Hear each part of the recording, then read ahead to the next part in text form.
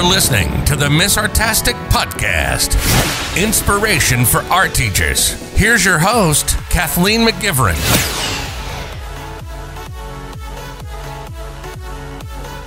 Okay, my lovely friends, guess what? We totally made it through Halloween. Now, I love Halloween, so I'm sad it's gone, but I always feel like it is a milestone in the classroom. Like now, routines are set, kids are hopefully more used to the hand washing and mask wearing if you're in person, or if you're online, hopefully they are more used to logging in on their own or participating, you know, those kinds of things. But really, hopefully they are just participating. It is hard for me to comment because my situation, well, it's different from your situation. Each of us are in very different situations as no one has a consistent set of rules that we're following. That is just life right now, you know? I'm just going with the flow because, hey, I can't control it anyway, and it makes me stressed out when I think about all the new, strange, and unusual things that I'm doing. Let's take a look at some art ideas that you can do in your classroom or art classroom or at home if that are perfect for November, okay? So this whole episode is really going to be focusing on taking a step back from things that are going on right now and just brainstorming ideas that you can do with kids for November, okay? So here are my November art-themed ideas. Okay, so for the month of November, the first thing that you can do with your class is to create art with the theme grateful. First, you can begin by brainstorming what the word grateful means with your class, and you can cover topics within that theme, such as covering what a sense of feeling of appreciation is or kindness towards others. And you can also talk about being thankful and what it means and looks like, okay? So you can really talk a lot about kindness and appreciation.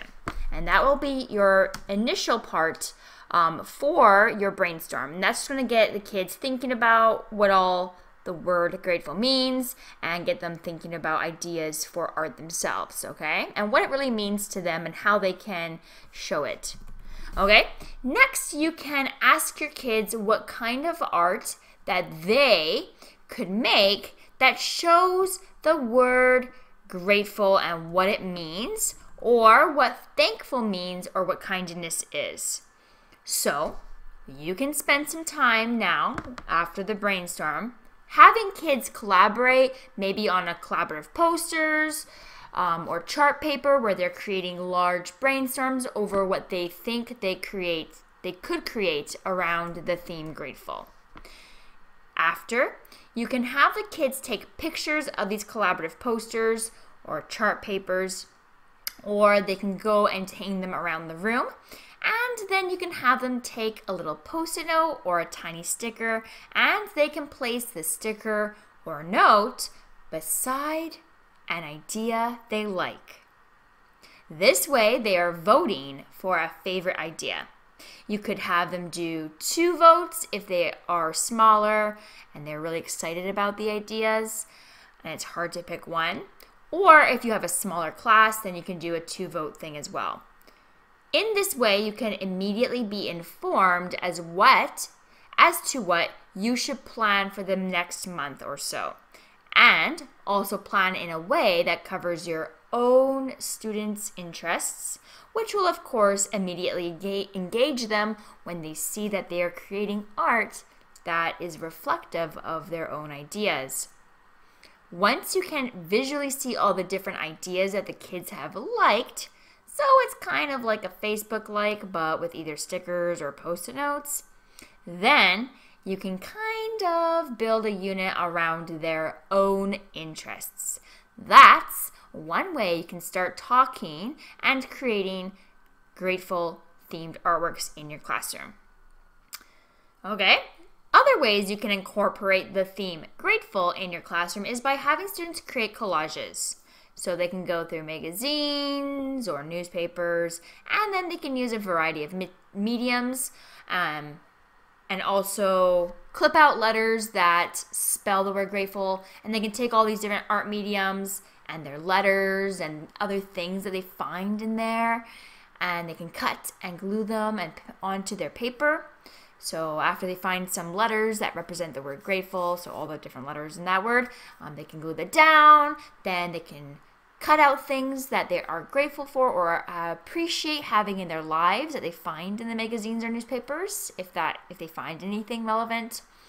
Or they can also add their own drawings of things that they're grateful for or appreciate and value in their worlds using choice mediums. So this is a way you could bring in student choice. They can choose. Now you can let them pick anything, or you can give them a option of like 4 or 5 different things they could use, and then they can choose what they want to add into their artworks. So they can also add words to their collages around the theme grateful or to their artworks that they're creating. And these words can explain or show further meaning for what the great word or theme grateful means to them. So what grateful means to them, they can expand on that with words in their artworks. Also, kids can create by using this as a sketchbook prompt. So your sketchbook prompt in November, or your sketchbook assignment for a week in November or the month, depending on how you run your sketchbook program, could have the theme grateful. Okay, so your theme for the sketchbook or the prompt could be something like, what are you grateful for? Or what are you thankful for? Finally, your students can create a portrait of someone that they are thankful for. Okay, so this is my last idea for this theme before we move on to a new topic. Okay, so perhaps in middle school or high school levels, kids can find or take a picture of someone that they're thankful for in their own lives or worlds. So it could be a family member or a friend or someone that is just playing like a leadership role in their own life, whatever it means to them. Before they create, they can take a photograph of the person. Then they can use that picture as reference in a portrait artwork they create for that month or a couple weeks, depending on how often you see them. And if they're doing a larger piece, that is going to take some time. Okay, so that could take the whole time, that your instructional time for November or your whole studio time in November, depending on the scale of which you take this idea. Okay, so those are some ideas for incorporating the theme grateful into your artwork assignments for November. Before we continue on, we're going to take a break, and I'm going to share with you how to access free art lessons on my YouTube channel. And when we get back, we're going to talk about social emotional learning as an art option for projects in November. Hey, lovely friend. I just want to pause this episode to let you know about my YouTube channel. In my YouTube channel, Ms Artastic, I create art lessons for kids. They include full art projects that are themed around the elements of art and principles of design, but also just fun drawing tutorials that kids love to draw with. I create videos with art education in mind, and I'm always mindful to use art vocabulary, making my videos both friendly for home and the classroom. Search Ms Artastic on YouTube or find the link in my blog, msartastic.com. Be sure to subscribe. Now, back to the episode. Okay, so the next concept that you can introduce into your classroom or home or art classroom for November as an art idea is bringing in SEL to your classroom. I love using art as an opportunity to teach SEL or social emotional learning in the art classroom. Some of the things that you can teach for social emotional learning in your classroom are growth mindset lessons. You can teach about the zones of regulation. You can teach kids to reflect on experiences in their own lives. And you can also have kids set goals and think about their dreams and aspirations for their future. For example, kids can create artworks that reflect on their own past. This is where they can get out the things that are maybe their worries or that are bothering them, or they can think about the things that bring them happiness, and they can create an artwork around that. They can also incorporate their dreams for the future on the same artwork. As well, students can use this opportunity to explore things that they can control and things they can't control in their own worlds by drawing it instead of just writing about it. So for instance, if you're creating an artwork, or maybe it's a sketchbook prompt on one side of the paper or one half, or you could put it in circles or whatever symbol or border that they want to create. It could be really up to them, but they can create one part of their page, things that they can control, and in the other section, things that they can't control in their own worlds. You can also teach social emotional learning by exploring emotions and what they look like through drawings and artworks.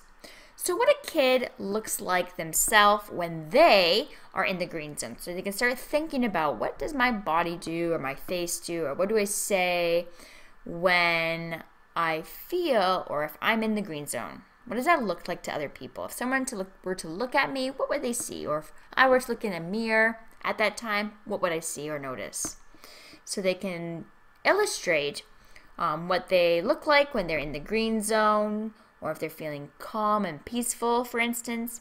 They can draw what they're looking like when they, specifically themselves, are feeling down or feeling blue or sad, or also called the blue zone in the zones of regulation. Or they can draw what they look like when they are in the yellow zone, or how they feel when they're worried or frustrated or scared. All of those kinds of things can be expressed in art. Art is a great way to allow students to explore their own choice of mediums, and they can do social emotional art as artworks themselves, or you can explore them during the month of November as sketchbook assignments. So these can also be assignments that students can do over distance learning or remote learning, or in hybrid situations. So you can give the assignment obviously in person or do a demonstration, and then also give that for the kids who are doing remote learning as an option. So yeah, I really think it's going to be very important for teachers to explore social emotional learning this year, not only because it's important for us and our students' own well-beings, but it's going to be imperative this year because of the pandemic. There's a lot going on politically in the world. There's a lot going on globally. There's a lot going on in our own communities. Schools themselves are not the same as kids remember them being before the pandemic. So there's a lot going on, and they might have experienced maybe loss in their lives, or not just like physical loss, but like the loss of even just like a typical Halloween, or having not gone to school for a while, or maybe they still haven't returned since spring break or March. So there's lots of different kinds of losses. And I think that it's important for teachers to really ensure that we're meeting their mental and physical needs, their well-being, and emotional needs, right? So we're thinking about whole child teaching. So really make sure that you try and experiment and explore some aspect of social emotional learning in your classroom, whether it is small as a sketchbook or if it's larger as an art piece itself. And if you haven't explored social emotional learning, you can take a look online. If you Google it, there's a lot of resources that explain what social emotional learning is and the different core parts of that. As well, if you look on Pinterest or Google, you can find more activities that teach social emotional learning if you're a homeschool parent, or if you're interested in that, or if you do like art therapy and stuff like that. So you can take a look around and do some research yourself if you really want to dive in on this topic, because it's kind of big and I cannot unpack it as in this one idea segment on my November Idea podcast.